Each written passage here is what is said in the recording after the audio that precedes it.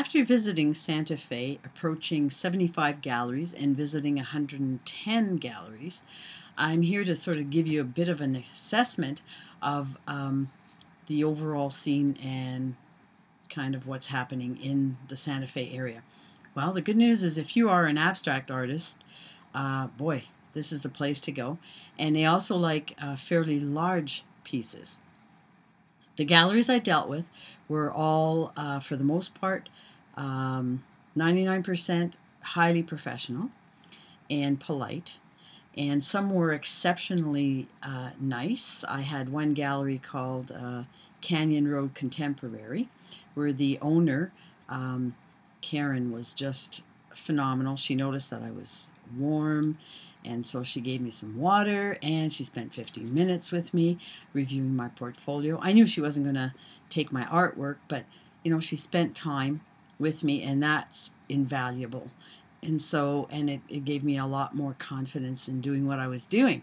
And then, of course, I had some really nasty ones who, the minute they found out that I was an artist looking for representation, basically said, no, I don't want to talk to you.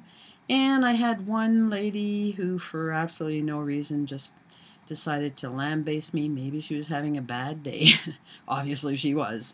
So, but all in all, I have to say it was a highly positive experience. I do believe that Canyon Road, Santa Fe, I do believe they are having probably a little bit of trouble financially. The rents are very high, and the quality of the artwork varied, but most of the very big galleries were had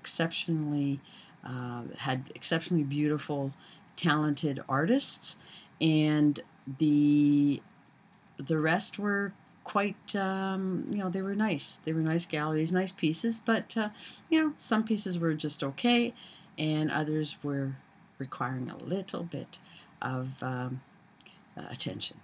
Thank you.